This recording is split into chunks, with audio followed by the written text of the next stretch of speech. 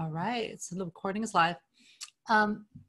Thank you so much, all of you, for joining this evening for this event. This is producer-consumer, so we're looking at the producer-consumer design pattern as part of an event series, hopefully a new event series for Women Who Code San Francisco called Design Patterns. And we'll talk a little bit about producer-consumer, and we'll talk a little bit about what design patterns actually are.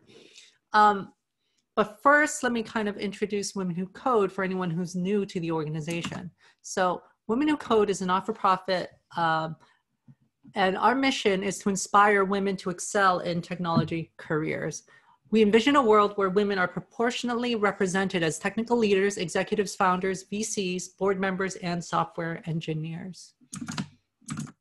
So for tonight, this particular event, I'll be your host. My name is Jenny Kwan. And we also have two volunteers co-hosting this event, Monica and Archana. If you have any questions, issues, concerns, please feel free to reach out directly to them via text, via chat. And we'll make sure that everyone is taken care of. We do have a code of conduct. And that code of conduct was actually posted on the meetup event. But I guess I won't go too deeply into it. Basically, behave as you would in a professional environment, and you know, no bigotry. Okay, so let's kind of get into the content. So when we say design patterns, so I'm going to share my screen. And I just want to make sure that everyone can actually see that. So design patterns. I want to kind of like share a little personal story. So about me, my name is as I said, Jenny Kwan. I am the Chief Technology Officer of a very small technology startup called Woodlamp Technologies. And I've been doing engineering for about 20 years at this point, a blend of engineering and data. And, you know, I started off as an analyst. I did not have a formal computer science education. And so what really kind of accelerated my career as a software engineer is going from, you know, trying to write code to solve individual problems, like basically like complete tickets, right? You know, we had Jira back then too. And go from that towards a more holistic, high-level, top-down architectural thinking of software. And for me at the time, this notion of design patterns was that gateway, right? So what is a design pattern? Why is it important that we talk about this stuff? Well, the definition of the term formally is, in software engineering, a software design pattern is a general reusable solution to a commonly occurring problem within a given context in software design. It is not a finished design that can be transformed directly into source or machine code. Rather, is a description or template for how to solve a problem that can be used in many different situations. Now, that text seems quite loose, but the words in it within software engineering actually are very precise. So when we say context, that actually means something. When we say problem, that's actually a formal term. And when we say solution, that's also a formal term, right? And if there's any takeaway from this evening, is to think about software design problems. Now, when I say design, I don't mean in terms of UI, UX, right? I mean like design of systems, what do backends look like? What does front-end activity look like? How do they communicate with each other? What are the behavioral patterns of these parts? When we think about those designs, there's actually a formal language. And so I'm going to use the producer consumer as a example of that. In producer consumer, we actually think about three parts to any design question. And those three parts are the problem you're trying to solve, which is supposed to be a very high-level generic statement. The context is the thing that actually makes it specific to a particular situation. And the combination of the problem and the context point at a solution. You can't just say, I have a problem, this is always the solution. That is completely incorrect. And if you run into seniors and architects who are prescriptive about software design in that way, they don't know what they're talking about. I will say that again, as a super senior, as a 20-year person, if you come across a senior who says there's only one way to solve a particular problem, they're wrong. They're not using the context word. Context is so key.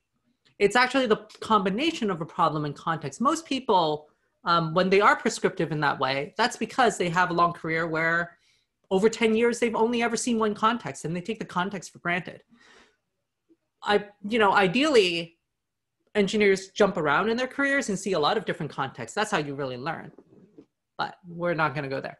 All right, so what is the problem that we're trying to solve with producer consumer? It's two problems. The first one that I have listed here is actually a less important problem. So I'm going to start with the second one.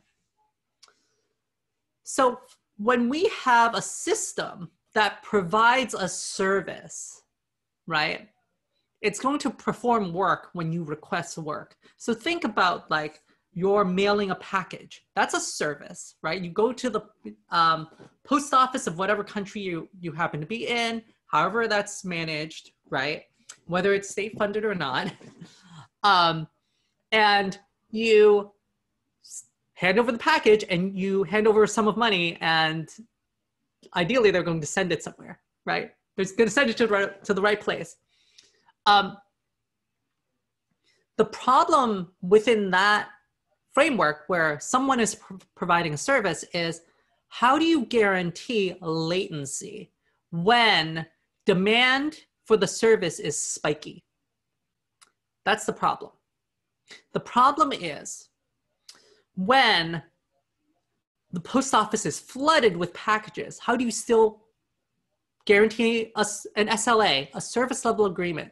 Now, the service level agreement doesn't necessarily mean like, oh, we're swamped with packages. We're still going to get everything out in 2 days, right? It might not mean that.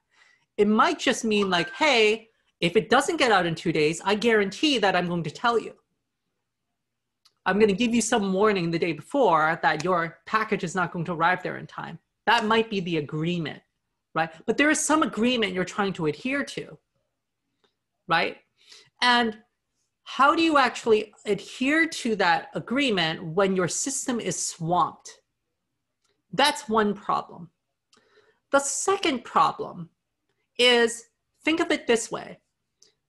In the days before online tracking of packages, internet, right? You didn't have transparency. You handed over the package. You had no idea where it was. You didn't know how long it would take to get there. Obviously, the world has moved on, right? And actually, let me dial that back. It depends on the postal service. I don't want to be US-centric.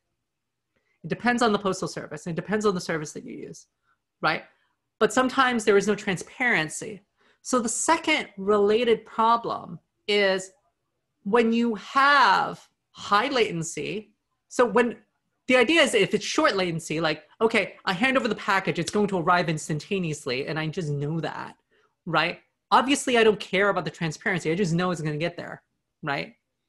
It's only if I expect it's going to take a week, and then over the course of the week, I want to check on it, right? So when there's high latency, how do I actually ensure transparency? Those are the two problems that we're trying to solve. They're very generic problems. And this is where we actually have to inject context, because the context is that we're talking about a system that performs work. What do we mean by the word work? Work has a specific computer science definition. And that's computer science definition is that it is some task that's going to side effect your system. It's going to change something about your system, right? So what I mean by that is if I have, let's say, money handed over, that money is going to go into the cash register. That is a change in the state of the cash register, right? Why is this important? Because there are systems that do not perform work, not by this definition. When you have a database query that just tells you what's inside of it, it's doing the query. That query does not change the data. So this problem of transparency and latency, SLA, they still apply to database systems, but you would not solve this with producer consumer because the context is that it only applies to systems that do work. And a read-only database query, something that just like calculates some information and tells you, does not change the data. That's not a system that performs work, and you would not use producer consumer for that. So again, even if you don't learn anything about producer consumer, the big takeaway is for design, there is always three pieces: a generic problem statement, a context, and then based on the combination of those two things, they point to a solution. Now, I want to go back. Actually, let me go through this solution statement. The solution is we're going to somehow decouple the acknowledgement of work requests from the execution response to those requests. When we say decouple, the classic real world analog is actually, I'm going to give you a receipt. So you give me a package at the post office and I give you a receipt for that package. That receipt is my acknowledgement that you gave me a package, right? Now you have something that you can hang on to that holds a piece of information that you can then use to say later on, hey, where's my package? Here's my package ID. Here's my package number, right? Because I gave you an acknowledgement. The acknowledgement is the receipt. So I'm going to decouple the acknowledgement. I'm basically going to say, I'll give you the acknowledgement now, and I'm going to do the work later. That's the entire solution.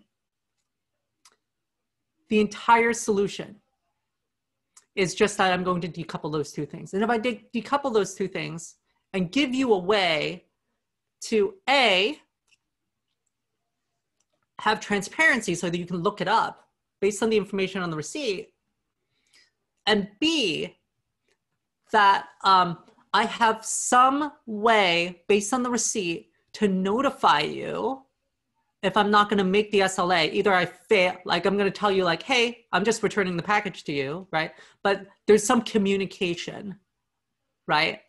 But it's all predicated on the receipt. That's it.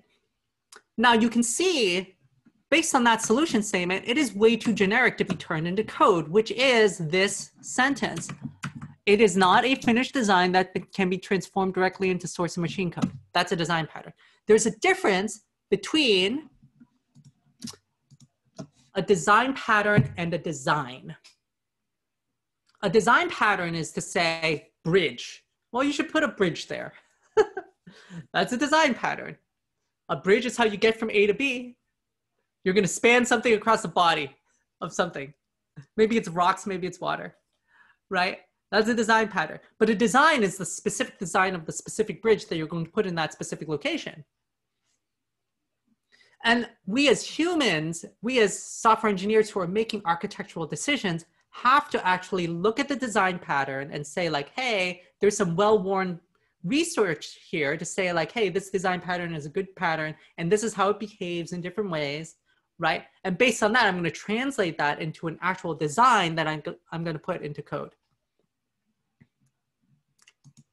Does that all make sense? I'm going to pause for a sec and ask for questions.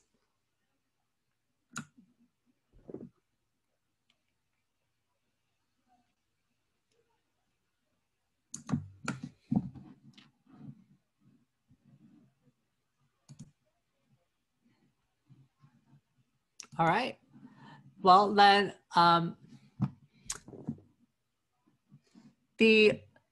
let's go into a specific design. So this solution statement, I'm going to decouple somehow. It means nothing, really. Like, what do I do with that? What does it mean to decouple? Well, in computer science terms, it implies two things. One is that I'm doing asynchronous execution and response. So asynchronous because the unit of work is being performed on a different schedule than the receipt of work. I receive the unit of work, I'm going to do the work later. They're on different timing schedules. So by definition, they're asynchronous, right? The second is that these receipts I hand out, I actually have to store a copy somewhere in some central state store. That's the second point, right? Now, given those characteristics, what's a design pattern for that? Well, one design pattern is I'm going to take the state store and say like, well, what kind of state store? Well, why do we use a queue? That's good for a lot of situations, because most situations we want to do first in, first out. If you're the first person to give me a package at the post office, I should send that first, right? It's kind of like a fairness issue, right? And most services are predicated on this fairness principle. Whoever comes first gets served first, right? So given that, queue is actually a really good choice for that, because queues are first in, first out data structures. So now we have something more concrete. I can say, okay, what's my state store of requests? It's a queue. I also say then that there are these things called producers and consumers. And what are they? They're actual threads of execution. And thread has a computer science definition. So does process, right? So, but I have these threads of execution that are responsible. The producer is going to receive the request for work and it's going to acknowledge it.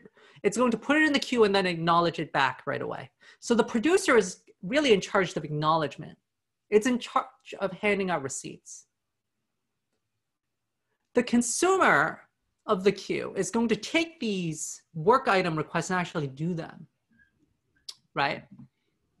Now, what are some properties of this? Well, we're assuming that all of this stuff is in process and in user space. What does that mean? Because again, we have to be really specific in terms of software architecture. Now, I want to be clear, software engineering is an engineering discipline, which means that it's not a philosophy and it's not a science. They're two different things. Those are all three different things, right? In order to do engineering, we need the philosophy and we also need the science. What do I mean about philosophy and science? The philosophy is the pure math of it. That's what, when we say computer science, that's a terrible term. Computer science is not a science. There's nothing empirical about it. You're not going out and sampling, you know, different hard disks and then doing statistical distributions of the things the way that a biologist tags butterflies. That's a science, right? Science implies statistics. It's empiricism, right? So computer science is a math. Math is pure. It's philosophy. We need to learn the philosophy stuff, but we also need to learn the science pieces of it. And the science pieces of it are, what are the actual properties of, let's say, transistors in silicon, right? How do registers work? What is an L2 cache? What is an operating system? How do operating systems ensure security? What is the difference between kernel space and user space? Those are all things that are in the realm of science. Even though they're built up by humans, they're in the realm of science because you can actually study those, the properties of those things because they're actually implemented on real world things, right? It's not the same as a philosophy. Now, when I say in process, that's part of the science of software engineering. What the hell is a process? Well, operating systems have basically arrived at a way of executing arbitrary programs, right? So you come along, you've written up a piece of code. It's an executable that you can load into memory and run, right? But decades ago, people figured out it's a really bad idea to give everyone root access. So you need to actually like provide some security bounds, right? And then just for safety, right? You want to make sure that if you have a bug in your program, it's not going to crash any other program that's running on the operating system. So the way to do that is this thing called a process. It's a sandbox. You get a sandbox with your own universe of memory and your own universe of CPU. And you can't affect anything outside of it. If you need access to a resource that is outside of the sandbox, you have to ask for permission. And that's what user space means, right? Now, in the architecture, implicit is queue is something you can implement in code. And so it's in user space. You're not putting the queue in the operating system. You're putting it in your own software, right?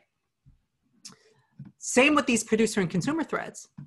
So assuming you're here, I'll give you some examples of other ways that you could do this. Let's say you had a messaging service like RabbitMQ, and you use that as your queue. Well, that's by definition out of process. You have to actually make a network call into that service. When you download something from the internet, you're leaving your sandbox by definition.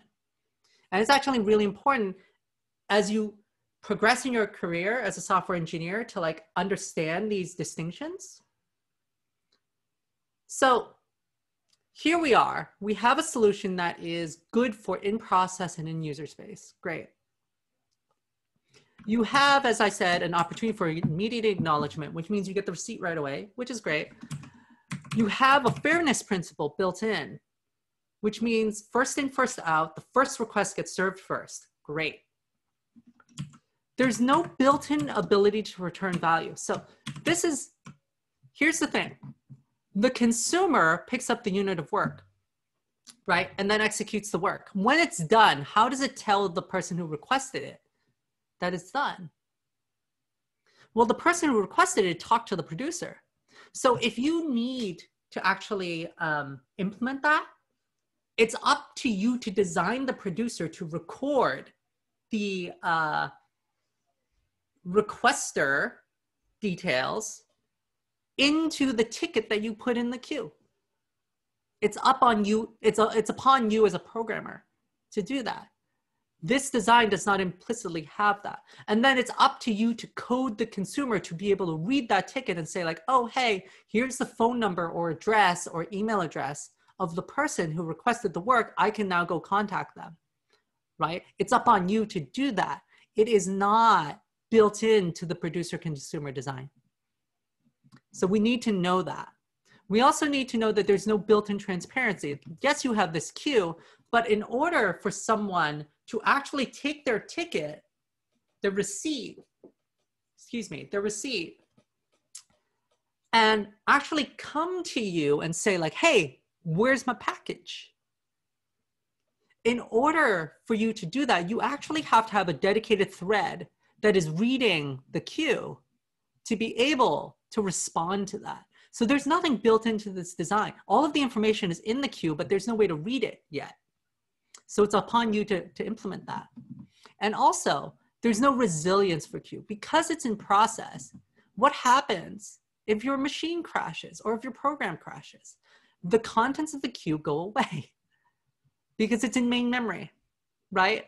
This is where you potentially have a lot of value to say like the producer writes to a database and then the consumer reads from the database. Now you've modified the design, but in modifying that design, it's not a software memory queue anymore. It's something that's stored in a database or in a persistent message queue service like RabbitMQ, right?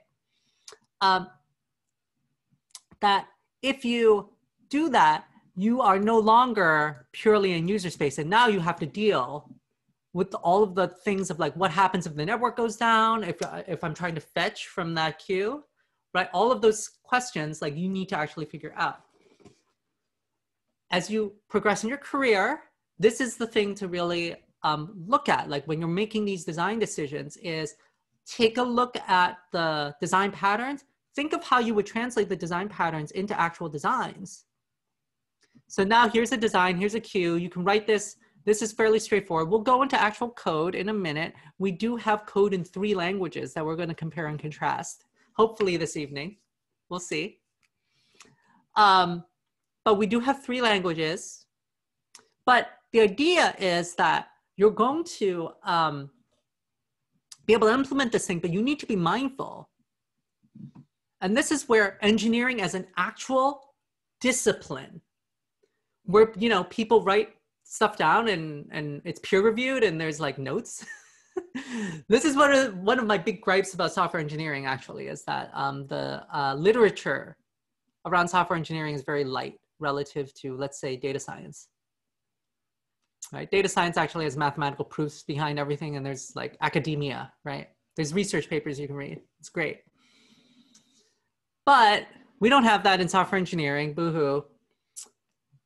And based on that, you kind of have to do some digging to actually say like, hey, I have a design. What are the limitations of the design? In what context can I actually apply the design? How does the design behave?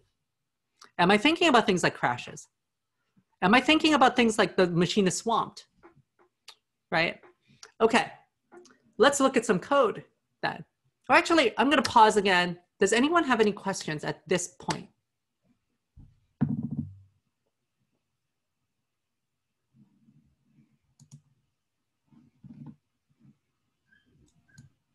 Can I ask a question, actually? Go ahead.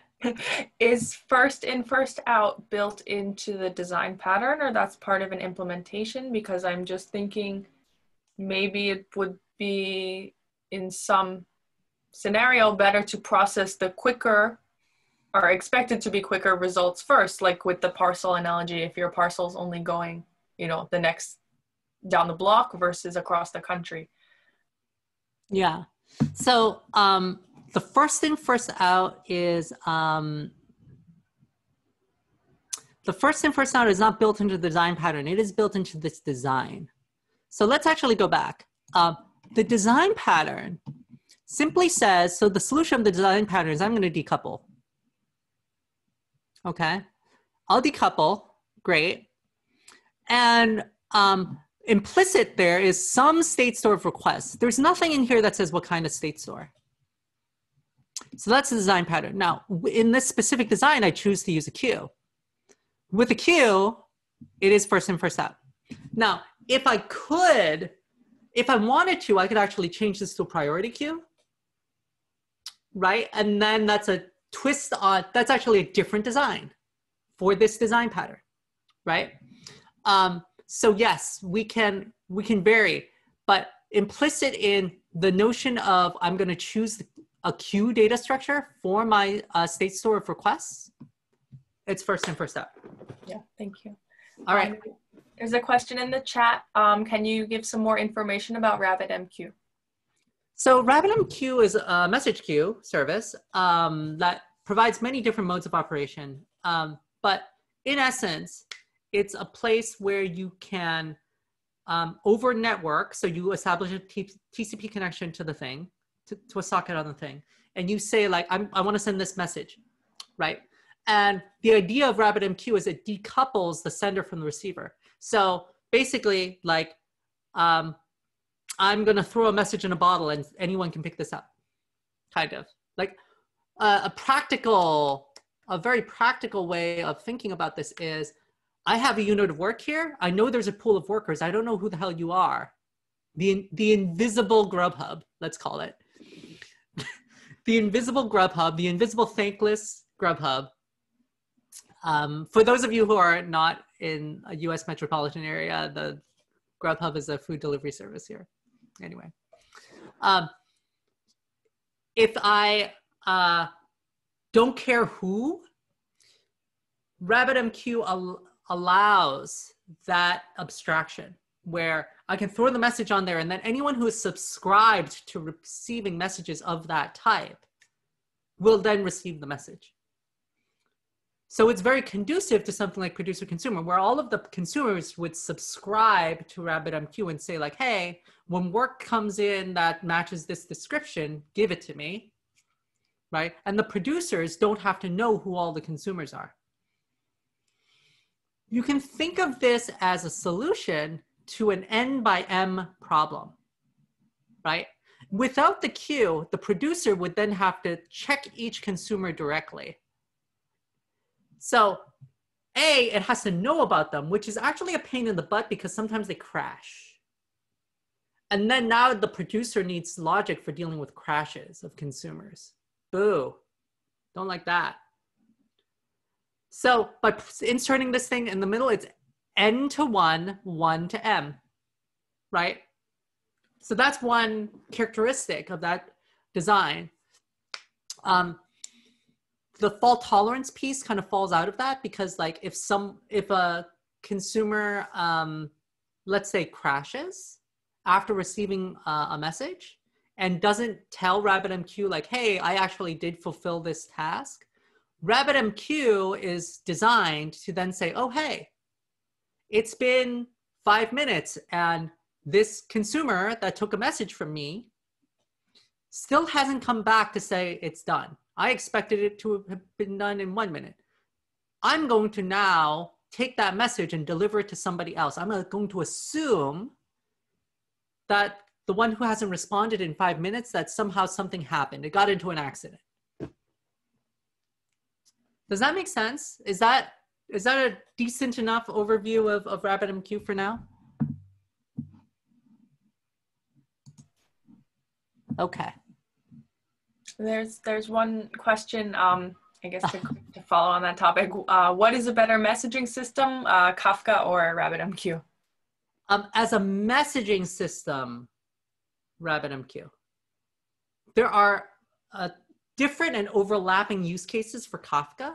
What Kafka really is good for is stable replay.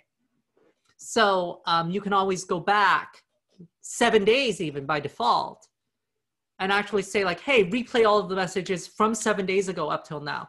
So it's usually more used in a context where you have to guarantee that your messages are really well persisted.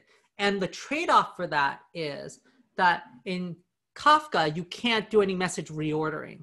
That's part of the architecture of Kafka to be able to give you performance, right?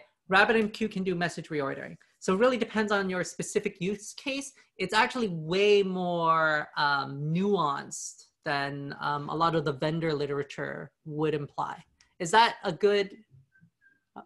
Okay. Cool. So perfect. Let's look at some Python. Let's see here. And oh, I'm sitting in darkness. I am sitting in darkness. Let me go turn a light on. Hold on one sec.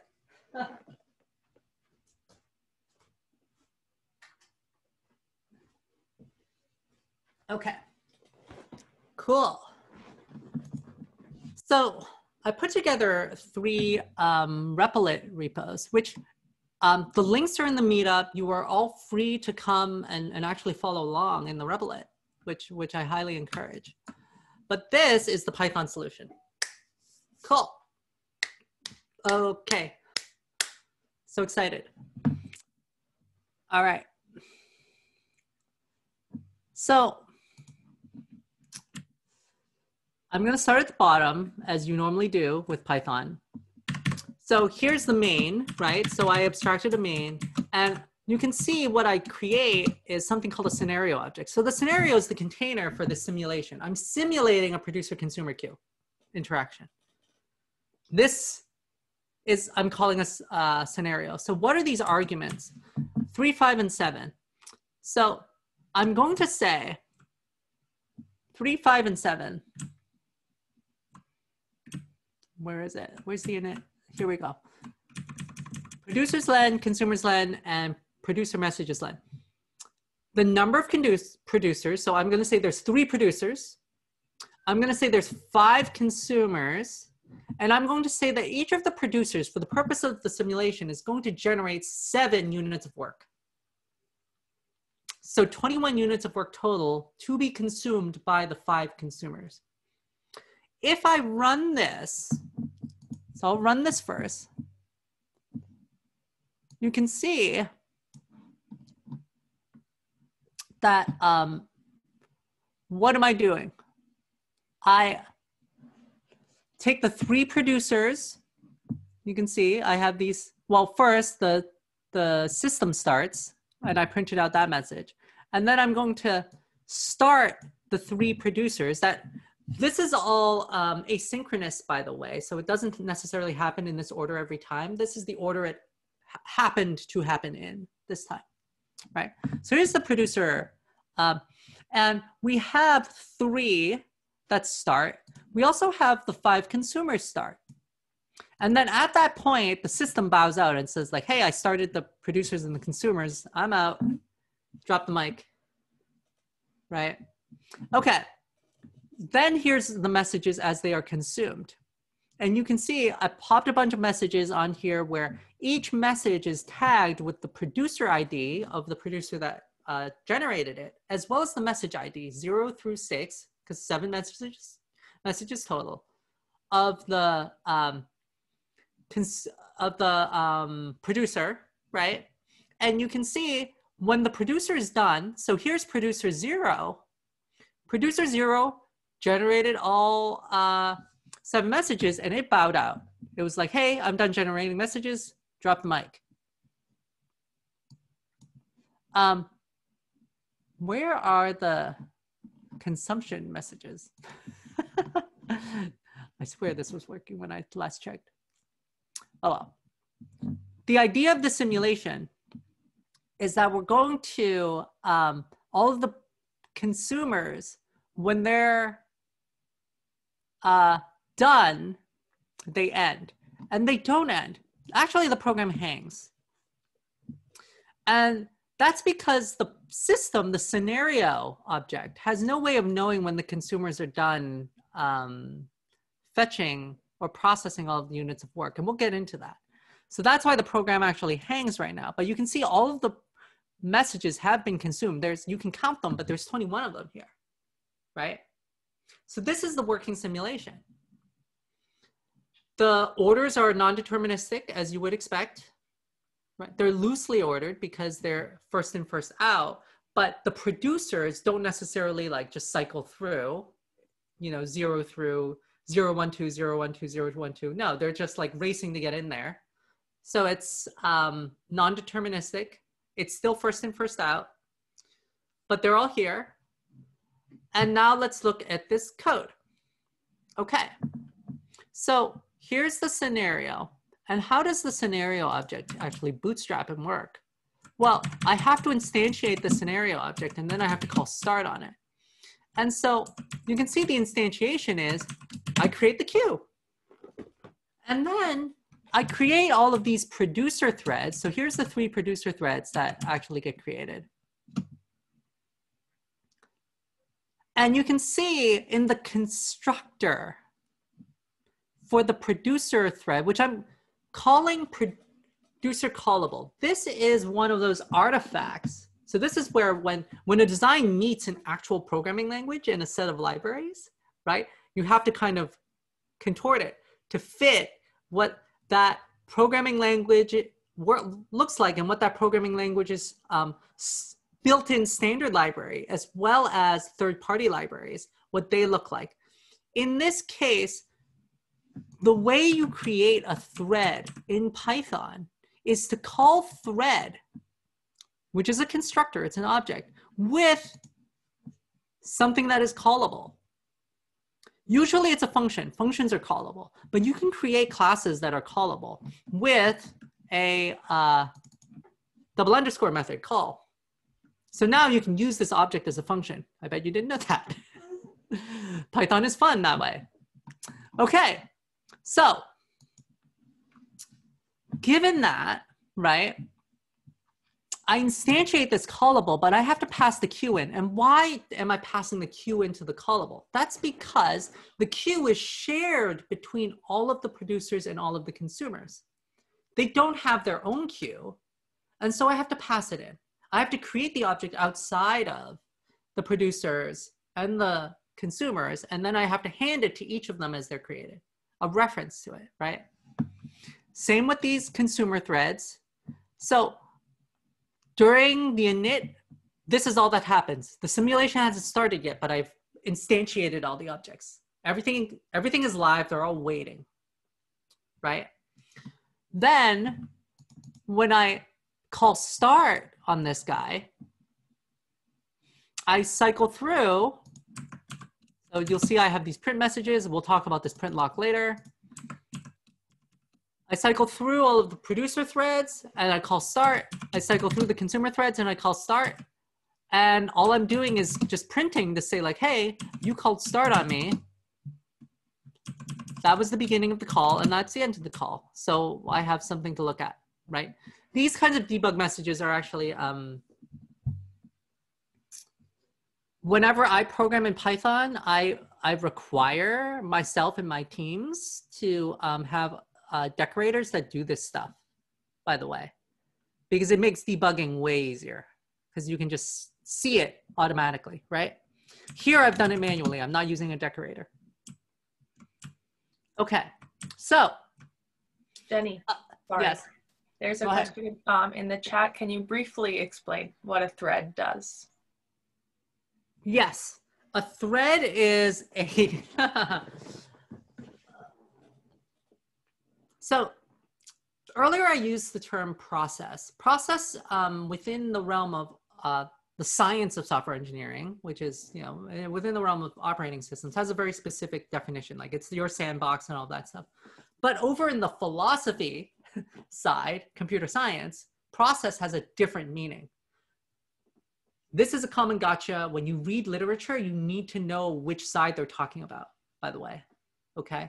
So if you're talking about computer science, what a process is a sequential set of steps. That's it, that's a process, right?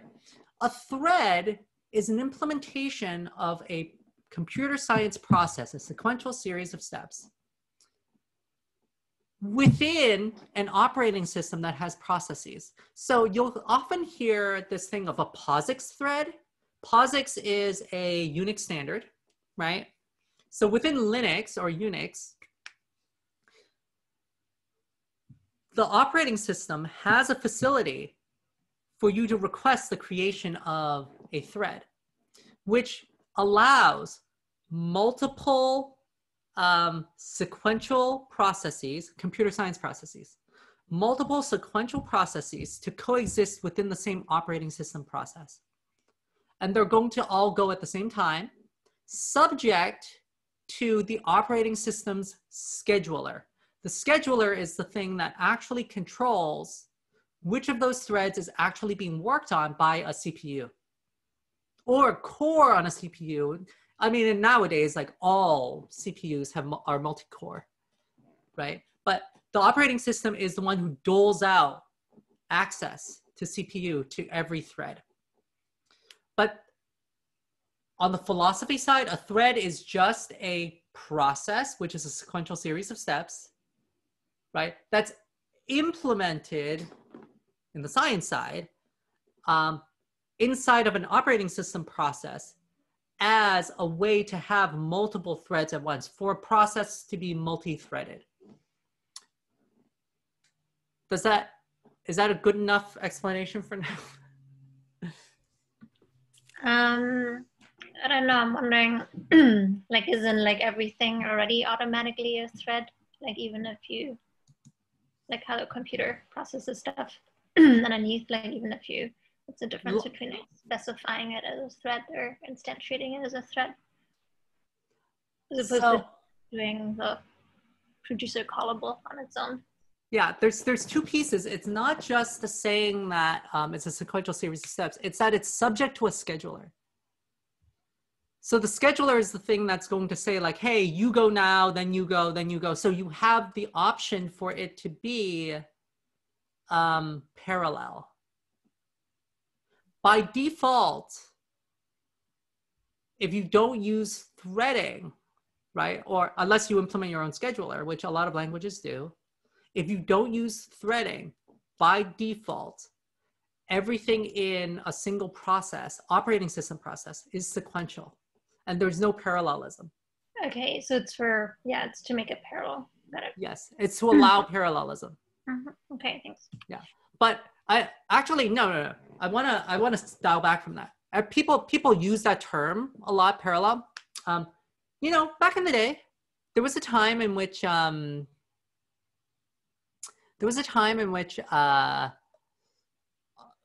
computers were a single core, and you only had one CPU, right? Desktop computers had that, and yet you had UIs, right? You could point and click, things like that, like think like Windows 3.1 or Windows 95 or something like that, right? Way back when, right? I'm a throwback, so, you know. But in those days, you didn't have any parallelism because there were not multiple cores. And yet you had threads, because the threads allow for something called time slicing, so that you could actually interrupt between things. So that when I click on a stop button on something in Windows 3.1, which would have been on a single CPU, single core machine, right? That stop button, that message would be picked up and acknowledged and actually acted upon. It would actually interrupt the other process. And that wasn't parallel.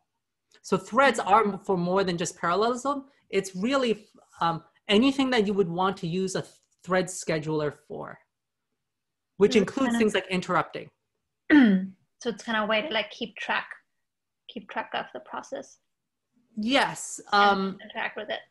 Keep track with it, interact with it, and oftentimes ensure fairness, because there are certain threads that are really computationally heavy and others that are not, and they soak up all of the resources, and the scheduler is going to be like, hey, wait a minute, you've been eating a lot. We're going to make sure that this guy gets a meal, you know?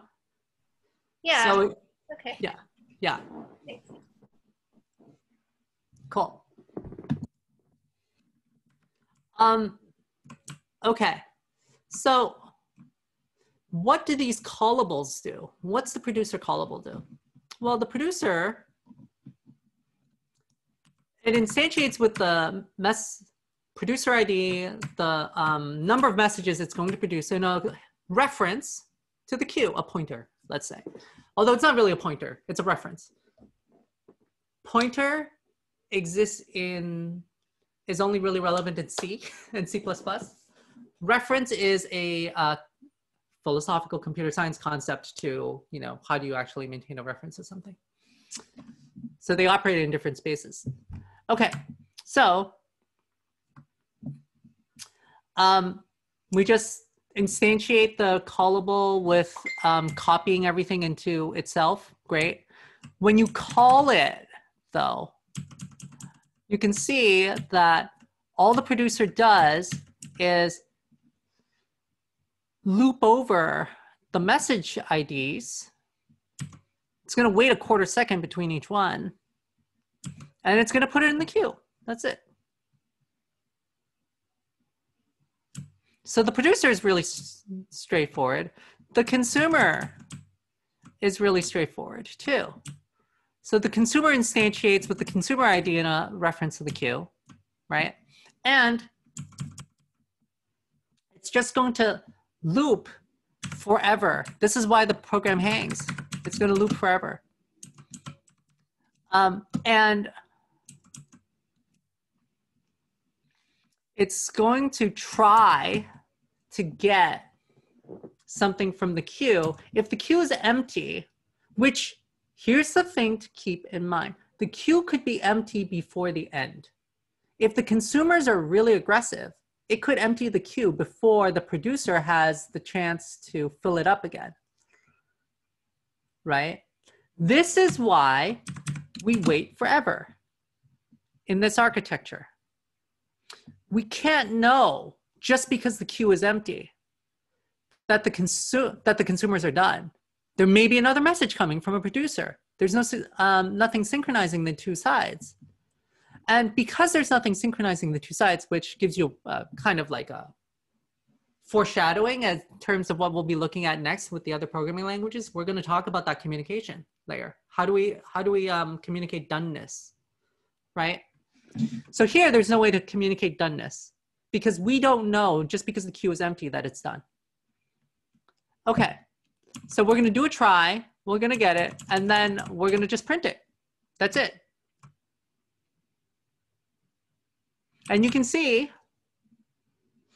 after this forever loop, I put in this line that says like, hey, print that I'm ended, which never gets printed, right? This code is never reached because it's stuck in this loop. Right now, the program, I should probably stop it. How do I stop this? You'll see. The program would be looping, and it would try to get something from the queue. It would fail and then fall through to this queue empty exception. And then it would pass, which means it would loop again, right? So this is the code in its entirety. It seems pretty simple. It is pretty simple. Python makes it really simple. But we're going to take an opportunity to like peel this back. But as of right now, does anyone have any questions on this code?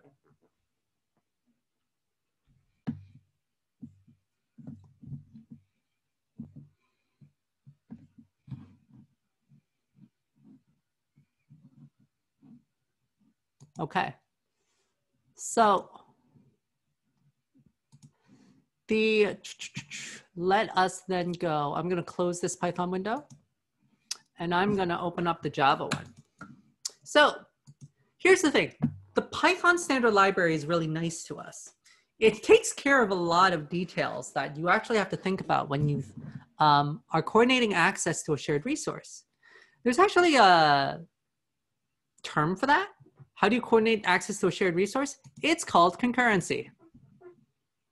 Okay, so to really, especially when you step into an environment that's more demanding in terms of performance, in terms of resource utilization, if you write that kind of software, like, you know, I had spent a year working on a database kernel, right? When you're in that kind of environment, then every clock cycle really matters. And at that point, you throw away something like Python. You just can't use it, right? It's way too slow. It's way too slow. It's way too resource sloppy, right? And that's okay, by the way. When you have plenty of resource, you can be sloppy. You can afford to be. It's actually more important to optimize for programmer productivity, right? But there's other applications where programmer productivity takes a back seat to machine efficiency, right? So in that context, let's take a look at the Java. The Java code, where is it? There it is. Okay, so here's the main class. And the main class, I'm instantiating a main object with the same arguments, 3, 5, and 7. Oh, actually, I'm going to run this first. Jenny, while it runs, there's a question in the chat. Where do you use this pattern? I'm not sure if it's asking in the abstract or. Yeah, actually, could you clarify what you mean by where?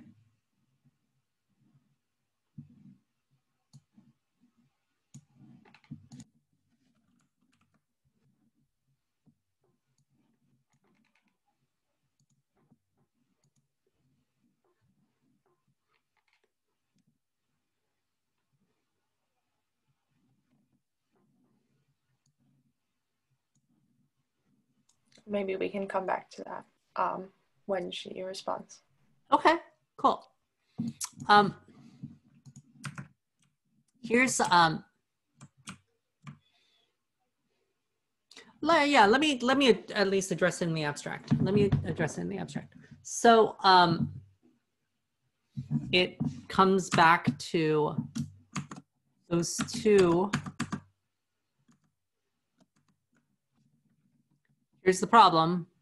How do you provide transparency, and then how do you ensure some sort of latency SLA when things are bursty? So it presumes, of course, that you have requests for work that are bursty, which means that, you know, sometimes you go an hour without getting a single request. Sometimes you get slammed, right, inside of 5 minutes. So that's the burstiness. And the burstiness has to somehow present some sort of problem.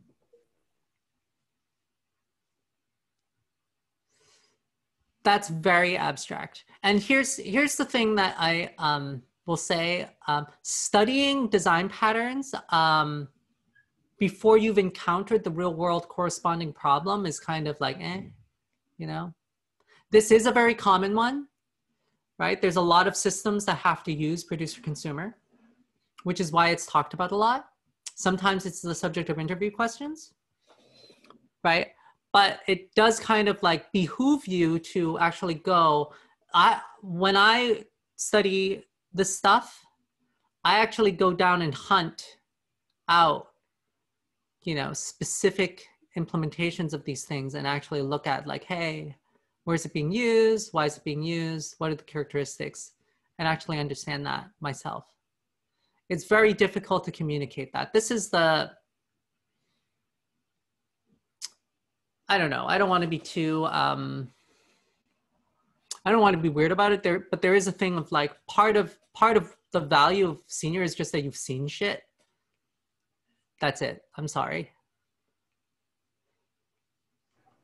Yeah, it's okay. I get it. Yeah.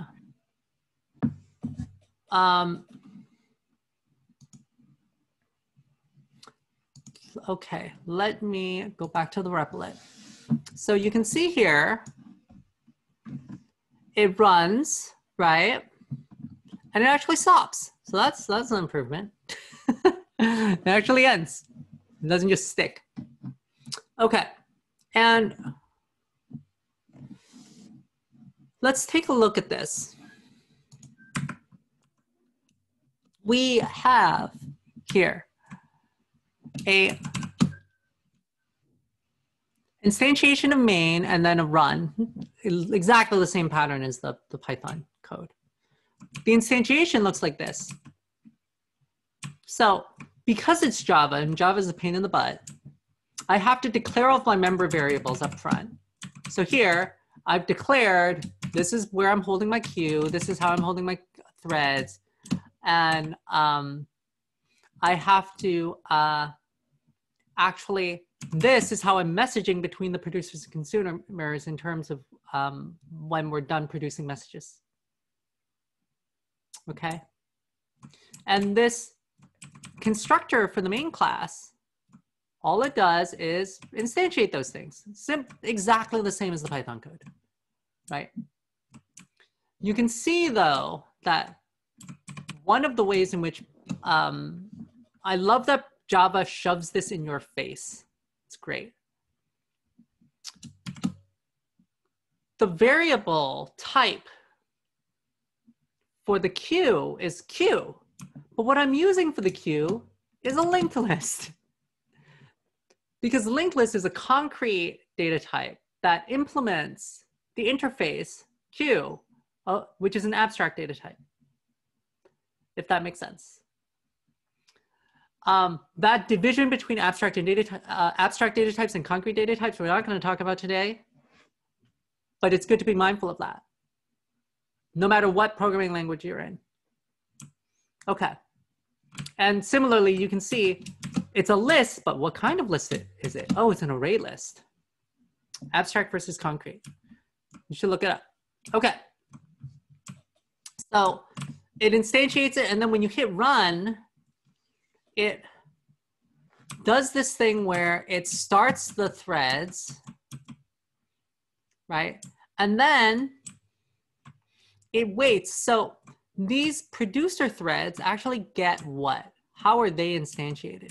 The producer thread is instantiated with the queue, but it's also instantiated with the reference to this thing, an array of size 1 of how many producers are running.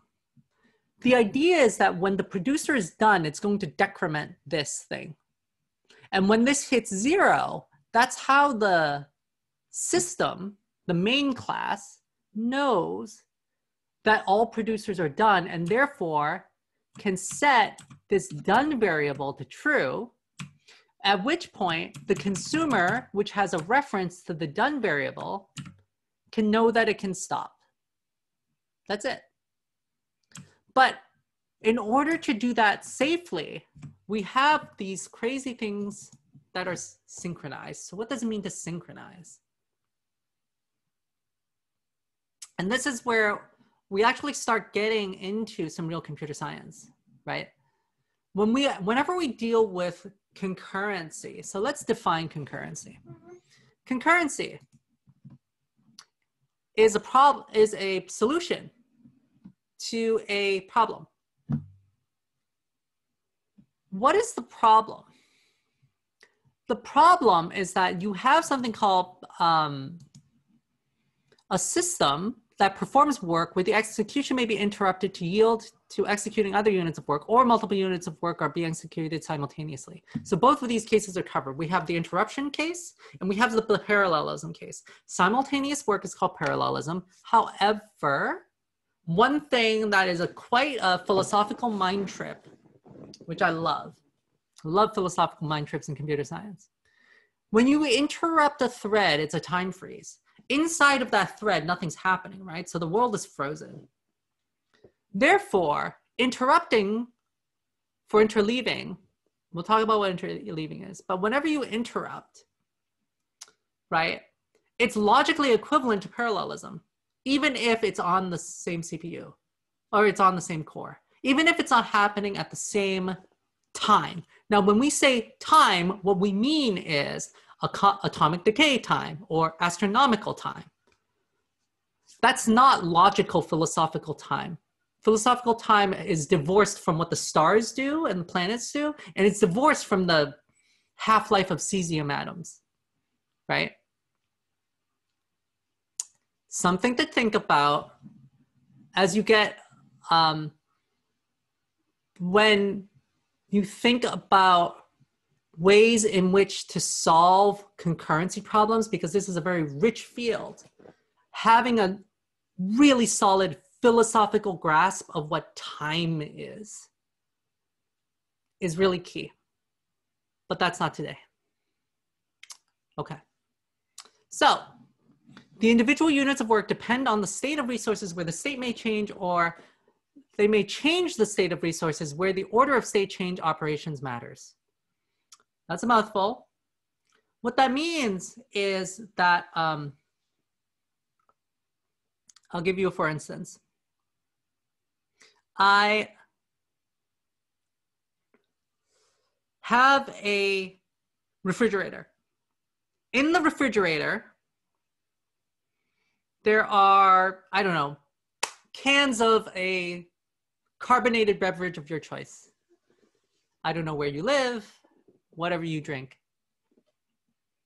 And someone checks the fridge and says like, hey, there's 2 cans left. I don't need to buy anymore. Leaves for the supermarket without buying, with the plan not to buy anymore.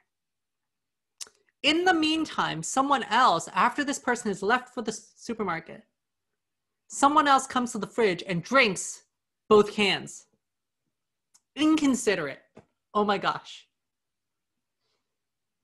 So when the person who went to the supermarket comes back, they're like, what the hell? There's no cans of soda, right? I thought there were cans of soda, I didn't buy any.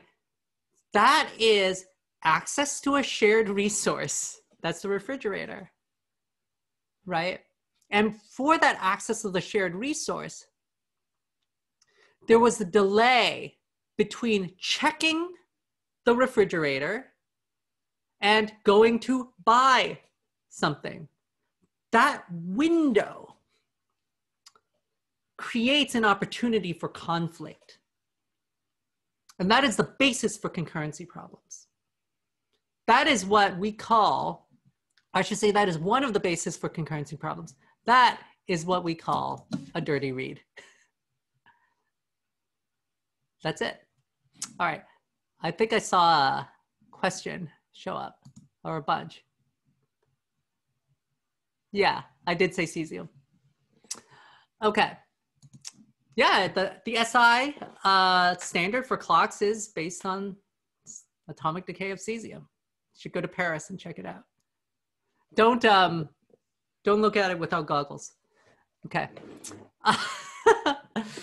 So based on this scenario, this context, we have these problems.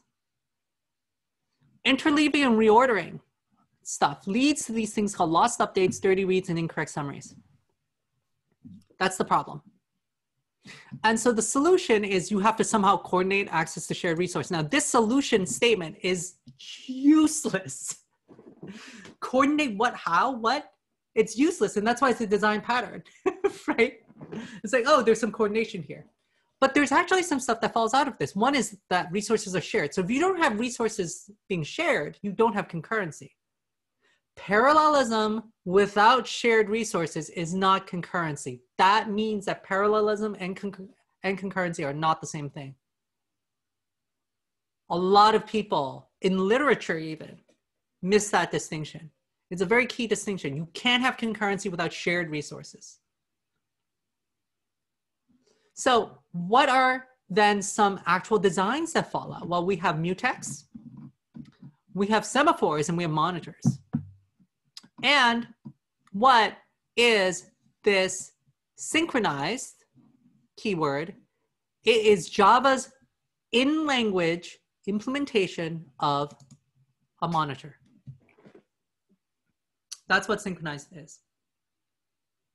And so let's talk about what this monitor looks like. So synchronize on what? On this object. So I'm synchronizing on this running count thing. Because basically the system is watching, it's waiting until this, until all the producers are done. So the running count needs to be 0. So if the running count is 0, it then does what? It sets this done variable to true, to signal to the consumers that it's done, right? So this, and otherwise, what is it going to do? It's going to wait. It's going to wait. The monitor provides this facility where you can wait on something. What does wait mean? It means the thread, this system thread is going to go to sleep. And it's going to wake up again when something calls notify on this. Now, what would call notify on this? It would be the producer, because the producer would say like, hey, I just decremented, because the producers don't know each other. All it knows is that it decremented, it did its job and said like, hey, -1. So whenever it hits like, hey, -1, it's going to notify on this. And then at that point, this thread gets put in a state to say like, hey, it's eligible to be run again. And then when the scheduler picks it up, the scheduler controls all threads. When the scheduler picks it up, this thread is going to then wake up and say like, oh, okay, wait, I'm gonna loop back because it's this while loop. I'm gonna loop back and check to see, is it 0 now? You just did a -1. Is it 0 now? Oh, it's not 0 yet. Boom, wait again for the next producer to -1. At some point, all the producers will have done their -1. And then this will wake up, it'll hit this, it'll set to done, it'll break, and then continue. Okay, so let's look at the producer. You can see how much code this is for such a simple use case, right? Well, it's 2 reasons. One is Java's very verbose, which is good and bad. When you're a systems programmer, actually, I shouldn't use that word because some people use systems programmer to mean operating systems. When you're a backend programmer that works on fault-tolerant, resilient services that need to be efficient. Let's say like those three things, right? Like when you're that kind of backend programmer, right? You need to be very detail-oriented about every byte. And so Java forces that, which is nice. Python you wouldn't use. I mean, not only is Python slow itself, but also the language, regardless of the implementation of the language itself does not lend itself to the type of detail-oriented precision that facilitates that kind of thinking. Therefore, you use a different language, right? Right tool for the right job. Okay, so here's the producer runnable. And you can see I declared that it has a reference to the payload. Oh, here's the producer ID and the messages size, reference payload, and also it gets a handle to the running count, right? It gets those things passed in as part of its constructor. It just saves them, that's all. And then when I hit run, what I'm doing is, actually, I'm gonna wait on that. I'm gonna go down here.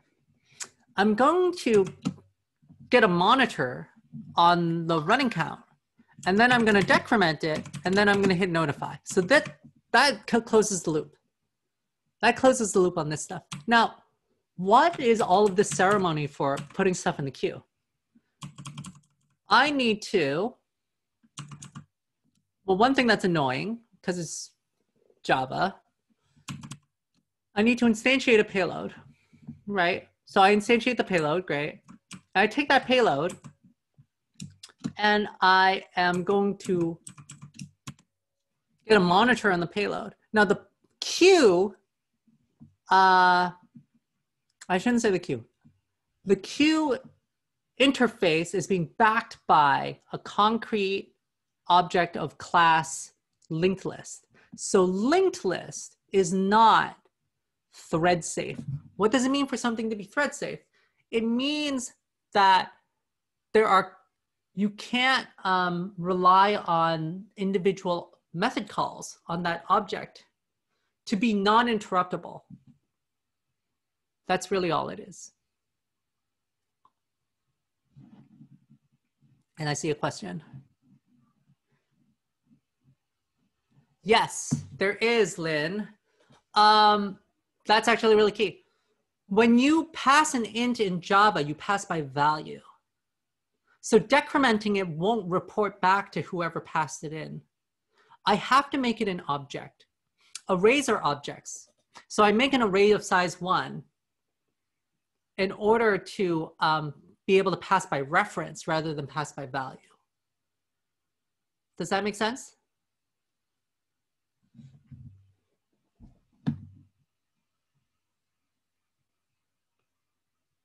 Okay.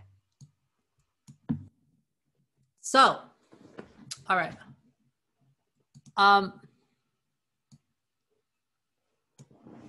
We have this monitor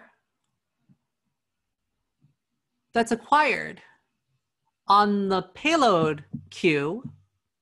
I'm going to try to add. It may result in an illegal state exception. What is the illegal state exception? The illegal state exception arises when the queue is full. Can you use integer at the boxed primitive? No, you cannot. The boxed primitives are still immutable by design. It's actually not meant to be a reference.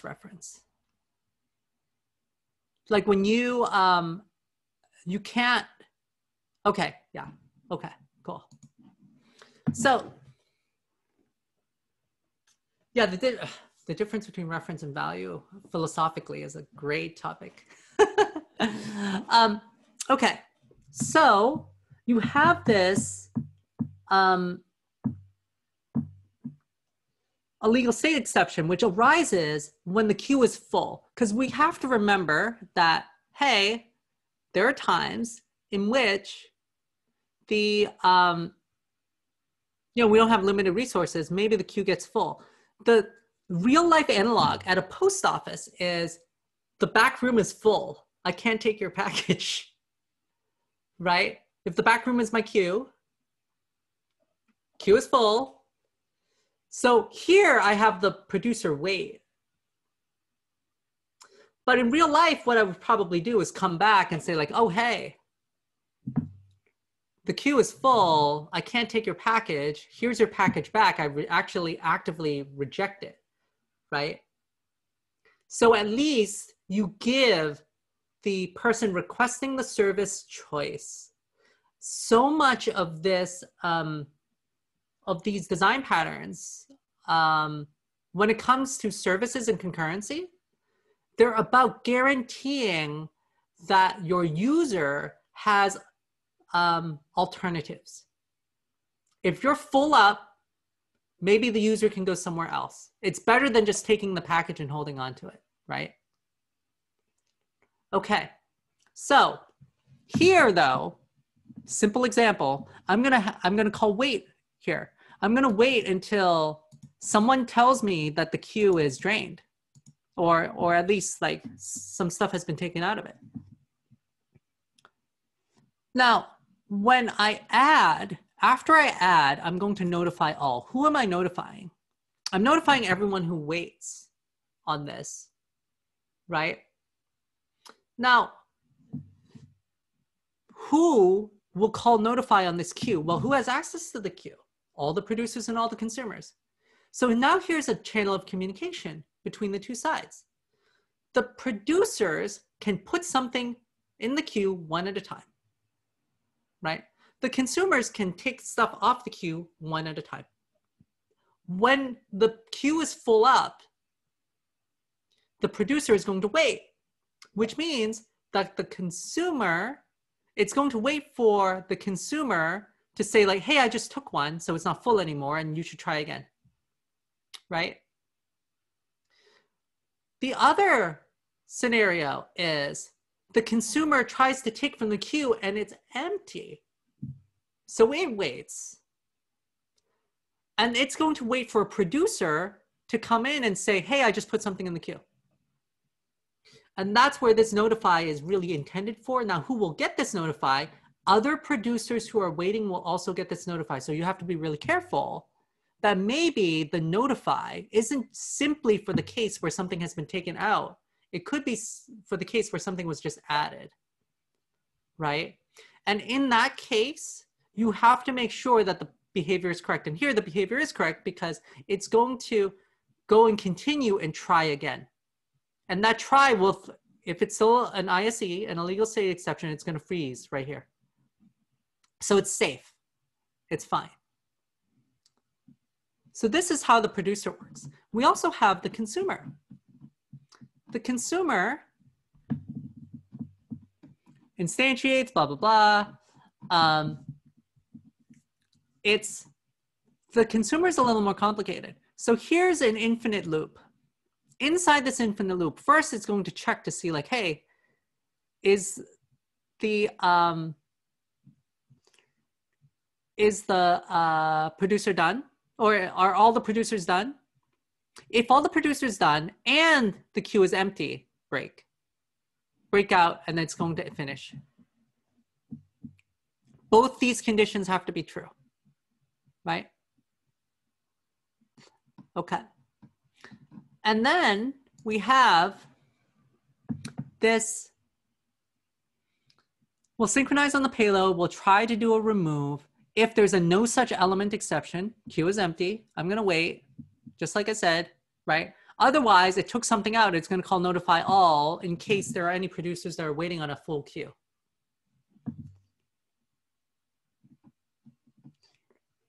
And that's it. So that's the solution when we have something like monitors. And in Java, monitors are the way that you do coordinated access to resources. Now, I want to go back to the Python really quickly and point out, actually, no, before I do that, any questions on this Java or any questions at all right now?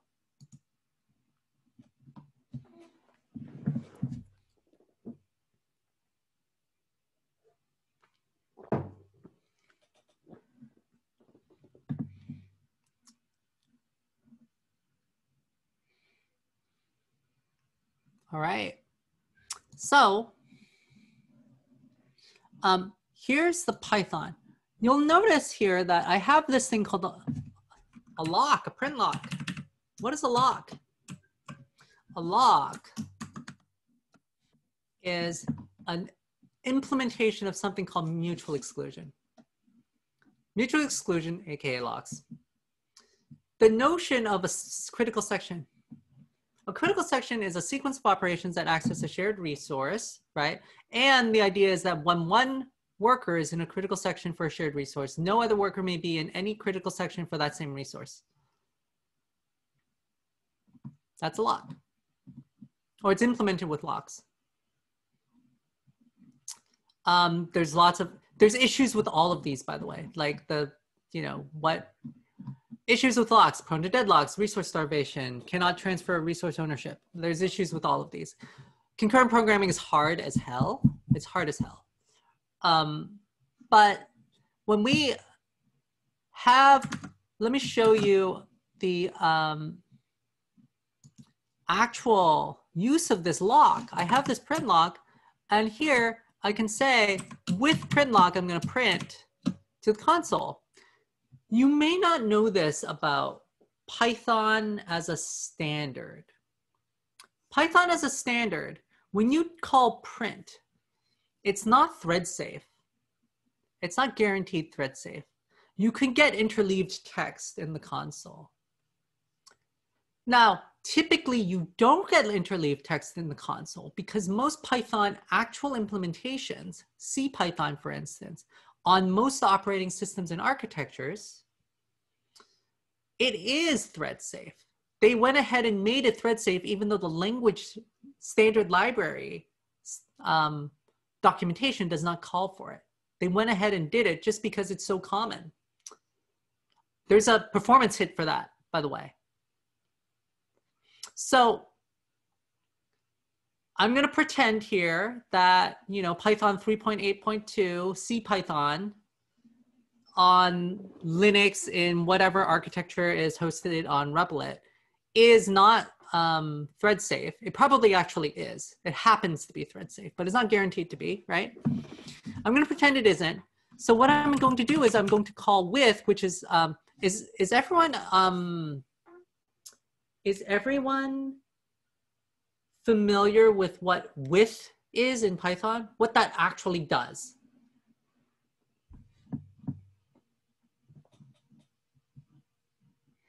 All right, I'll say a few words on it. So when you call with on an object, all that happens is as you enter this section, there's a double underscore enter method on this object. In this case, that double underscore method is going to acquire the lock. And then you're guaranteed when you exit that with block, doesn't matter how you exit. Maybe you return out of it. Maybe you throw an exception and it's uncaught, right? However you exit that with block, it's guaranteed that you're going to call a double underscore exit method on this object. So this guarantees that you can't accidentally leave the lock locked when you're done with it. When you're done with it, it's going to unlock by definition, right? So context managers are a really handy way of guaranteeing that. That's specific to Python. Every language that has this feature implements it differently, and they look very different. Actually, it looks different in Elm. It looks different in everything, right? But in Python, this is what it looks like. With something, colon. All right. With this print lock, I'm going to guarantee that I'm going to grab the lock. And also, the lock, the act of grabbing the lock is blocking. So if someone else tries to grab the print lock, so the print lock corresponds, it's like I'm calling synchronize on the console, right? That's what I'm guarding, is the console, because I don't want interleaved text in the console. So whenever I access the console, I'm going to acquire this lock. So with print lock, I'm then going to call print. Okay. That is mutual exclusion, basically. You try to, whatever's in the with block is what I'm calling my critical section. This is my critical section of code. And you can see this is also a critical section of code on the same object, which is why I'm guarding it with the same lock, right? And the idea is if someone has this lock and I try to get in, I'm going to just wait. I can't not wait. There is no come back later. There are schemes for that, lock schemes for that. Like I try to acquire and then if I can't acquire it, I go do something else. So I don't just like sit there mindlessly, right? And waste my time, waste my computing resources. But in this case, I am just going to waste my computing resources and this is gonna block. But what it means is that when I'm blocked, when the block clears, I'm going to proceed. So there's no way of stopping me either. There's no way to say like, oh, hey, conditions changed my mind. So this is a very naive solution, but this is mutual exclusion. You can see the mutual exclusion also on the Java side because I have here all of the print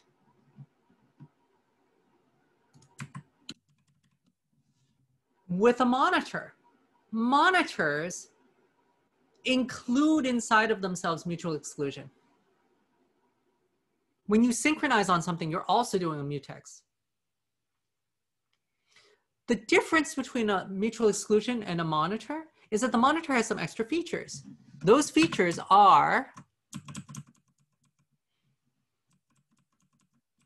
notify. And where'd the wait go? Yeah, notify and wait. The fact that you can notify and wait. Because what happens when you, in a mutex, when you don't have notify and wait, that thread just sits there and spins.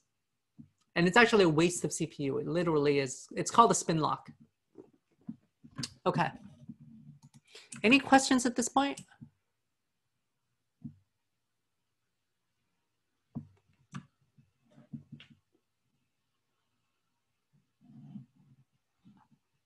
All right, cool. So I am going to pull up the third one of these. This is Golang.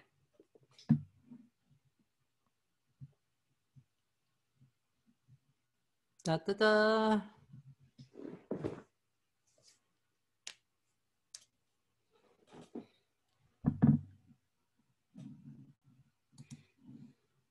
I'm gonna run this. And you can see how fast that was. Holy crap. So here's Golang. Yeah, it looks like a programming language, right? The only real differences are these weird, and we'll talk about this. What is this chan with an arrow going into it? What is chan with an arrow coming out of it? Right? But it looks kind of Python-y, almost, kind of. Func main, right? I create a logger so that I have access to standard out, so that I can print to the console. Great. And what I'm doing, I'll skip down here to line 44. So what I'm doing is I have a for loop that actually says like, hey, for all of the producers that I've allocated, right? Classic for loop. I'm going to call produce, but I'm going to call produce as a go routine, which is not a thread. It is, but it isn't. And this is where the words between the science side and the philosophy side get really convoluted. So everything on the philosophy side is a process. But on the science side, when you talk about operating systems, you can't use the word process because the people who designed Unix and then later Windows, they took the word and they made it mean something very specific, right? And so now you have to come up with other words like threads and Go routines and all that stuff. Those are all implementation specific, but a Go routine is a process, a computer science process. It's a computer science process that is implemented inside of the Go runtime rather than being delegated to the operating system. Why? Because it was an observation that basically said like, hey, operating system threads are really resource heavy. They're really resource heavy. We can do a better job in user space. And so Go routines are implemented in user space. They implemented their own scheduler. And now you have this wonderful piece of machinery that can have thousands of Go routines running at once. You cannot have thousands of threads in a Python program or a Java program or whatever. It would choke it. They're way too heavy. But you can have thousands of Go routines, right? Because the designers and the implementers of the Golang language decided, yeah, we're not going to use what the operating system gave us. We can do better. So that's all a Go routine is. It's a thread, quote unquote, just not an operating system thread. All right. So, and the syntax is really nice in Golang because it's built for this. Golang is built for the type of backend, fault tolerant, resilient, highly efficient systems that I mentioned, right? It's built for that. And therefore, they have a lot of syntax built into the language that makes the common things for that task easy. If you are not building those kinds of systems, do not use Golang. It is a pain in the butt to use. I would only bother using Golang because I need the fault tolerance. Because it is not fun. It is not a fun language. In the way that Python is more fun, in the way that Clojure is really fun. I love Clojure, right? So here I have what looks like a regular function call, but the fact that I call Go right before it means that I create it as a Go routine and submit it to the scheduler. I'm not going to run it right away. So it's a regular function call. So you know how in Python and also in Java, I had to create a runnable object. Excuse me, in Python, it's a callable object. In Java, it's a runnable object, right? I have to create a callable or a runnable in order to wrap in a thread and then call start on it. Here, I don't have to do that. I just have a regular function call. And then I just prepend it with Go and boom, done. Great. They gave me some syntax to do this common thing. This produce, so what am I passing in here? The producer ID, the producer message count, this thing called the channel. So what is the channel? The CH. The channel is my queue. There is built-in first-class support in Golang for queues. You can almost, it's almost like Golang is built around the producer-consumer design pattern. Almost like. It basically is. So much of Golang is tuned for doing producer-consumer. So, and it's tortured, right? Because people, this producer-consumer primitive, it's enabled in the language as a primitive. It becomes a hammer to solve other unrelated problems, which is really weird and oddly fascinating. What situations is Golang used? Like I said, when you are building backend systems that have to be really efficient, really fault tolerant, and really resilient, you ideally then never crash. Yeah, but never crash at large scale. Like we're talking like Reddit scale, Facebook scale. Okay, so I'm going to call this thing called make, which I'm not going to get into the Golang specifics of like, when do you have to make, when do you, whatever. There's certain types that you have to make. Chan is one of them.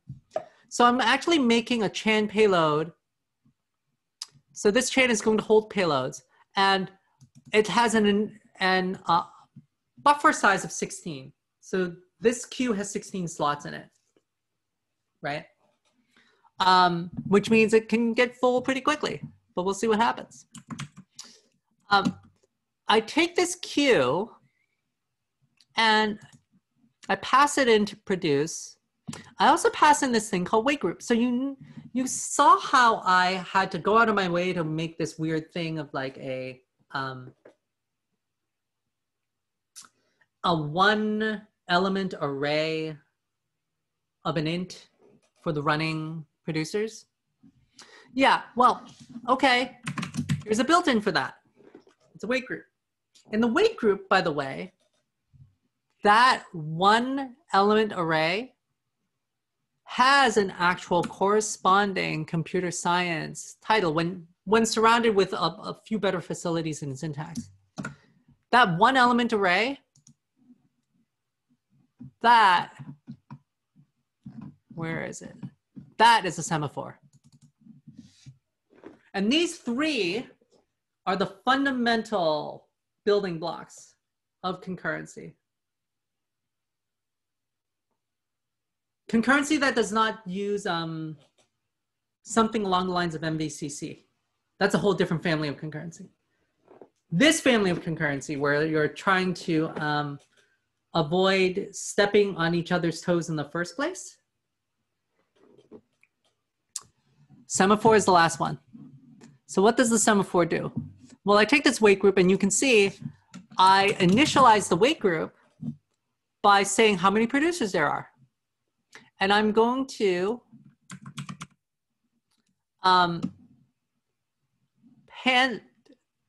handle to this wait group over to the producer. I then call wait group produce.wait. That's the same as, you know, that huge block of code around waiting for decrements and all of that stuff. That's it. That's one line. I'm waiting for 0. So now Golang has given me a facility for doing that common thing built into the language. Oh.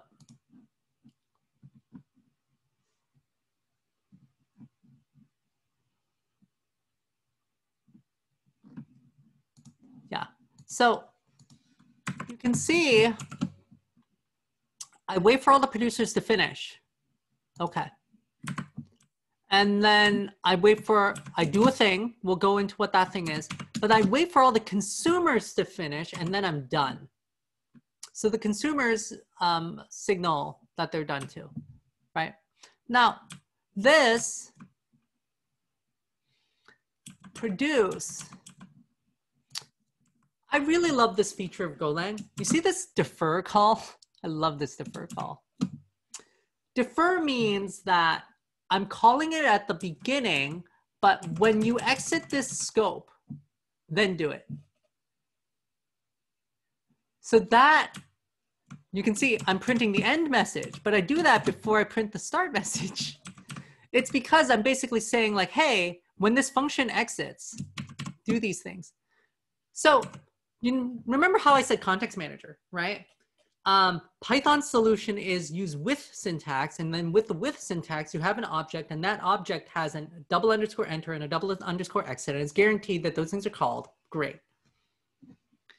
This is the context manager for Golang, where defer is the exit.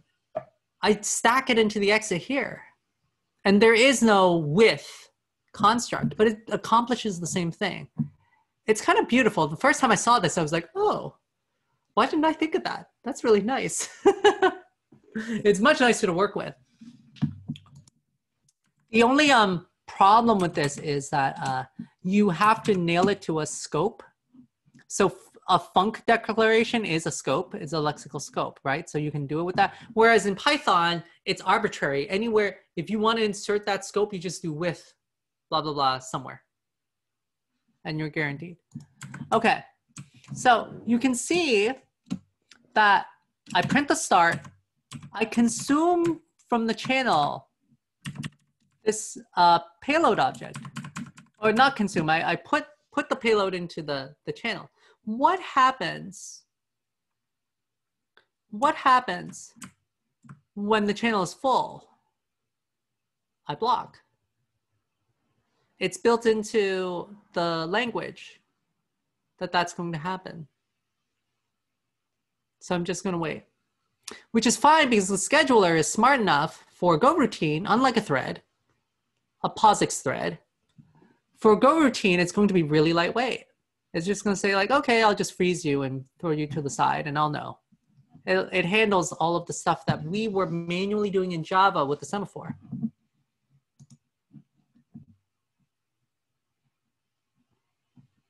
Yeah. Oh, the producer consumer drive. Oh yeah, you have to go up one level. I'm sorry. It's up. Yeah, it's weird. Because I think I put a link to the producer consumer, but the concurrency is actually outside of it.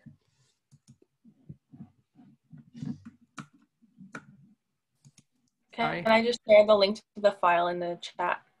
Okay, cool. And so,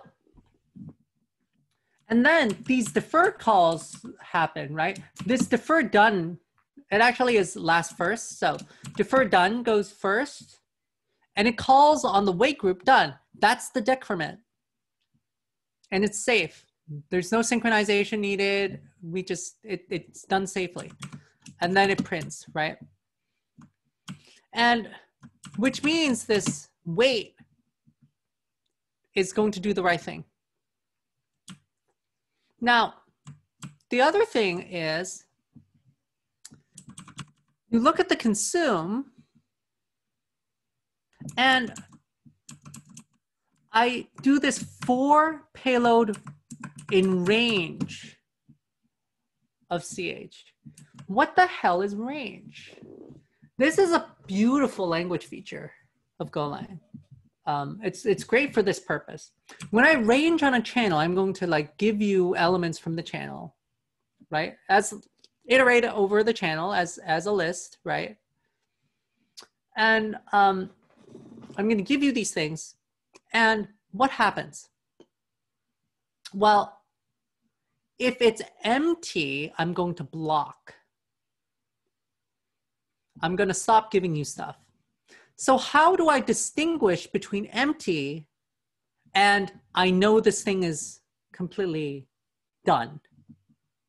How do I distinguish between the queue is done and the queue is empty? Golang gives us a facility. It's called close. What does close do? Close marks the channel as done. So at this point, it's going to range until it's empty and closed. And then you exit. It is, in order to, so implementing this is pretty straightforward, but if you're a type theorist, like me, if you're a Haskeller, right? If you're a type theorist, it's actually really fascinating to think about, well, it's almost like you're putting a close object into the channel. And the moment, right, the close object is hit, assuming that there's no other objects in the channel, right, then you're done. From a type theory perspective, that requires this understanding of like, oh, maybe the type is a union of two things. I'm not going to get too far into that. But it's something to think about if you're a type person, especially if you're someone who is a Haskell or even a Scala person, right? Something to think about the versatility of that. So, okay. So this close only happens when all of the producers are done. once the producers are done, I'm going to call close on this, which then signals that, hey, I'm going to range until everything is consumed and it's closed. Okay, it's closed. Boom, I'm done. And then at that point, this deferred wait group dot done, that deferred wait group dot done gets executed, and the wait group consume gets decremented, right? When they're all decremented to 0, this unblocks and we're done. And you can see this code is, of course, a lot shorter than the Java code because it has a lot of built-in language features for this kind of programming. Because so much of, I mean, just to give you some idea, right? Like, if you've ever heard of the programming language Erlang, Erlang is built around the notion of message passing. Erlang is like, it's built around the notion of message passing. You could think of it as like an entire programming language that is built around producer, consumer, and queues. They do everything that way. Okay. Any questions on this code?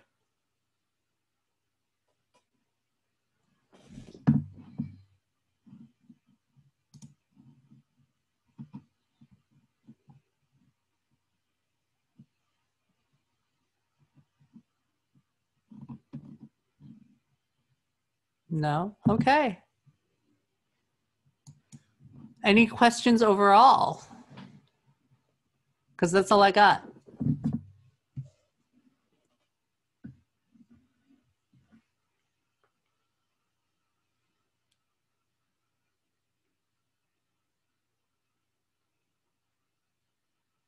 All right, I'm going to stop sharing my screen. Oh, is there a thing? Cool. So I'm going to issue a call first. I'm going to issue a call for volunteers. Doing one of these. So I did an event series for Women Who Code SF a few years ago. I totally burnt out on it. My co-host and I totally burnt out on it. I was making kind of original content with slides and everything. It was like way too much for one person. I was the one driving the content. So yeah, for one person. And I would like to see if there's any interest in making this sustainable. Because this is the kind of content that I personally wish that I saw more of over the years, right? From, you know, organizations like Women Who Code, WWCode, or, you know, things like that, right? Like, and so if anyone would be interested in helping out with creating this kind of content and helping the volunteer, technically organizing all, you know, all the things, please send your contact information to either myself or Monica or Artada. And yeah, I will say that if for whatever reason you find like this kind of stuff intimidating, I would be on hand to support the generation of the content, right? Like it would be like me, you know, training up or something, if that makes sense.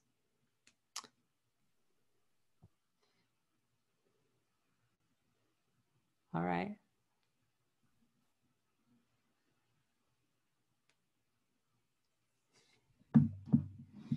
All right, if there's no other questions, I'm going to close the meeting unless anyone wants to do anything else. I'm going to stop the recording. This was great. Thank you very much. Thank you.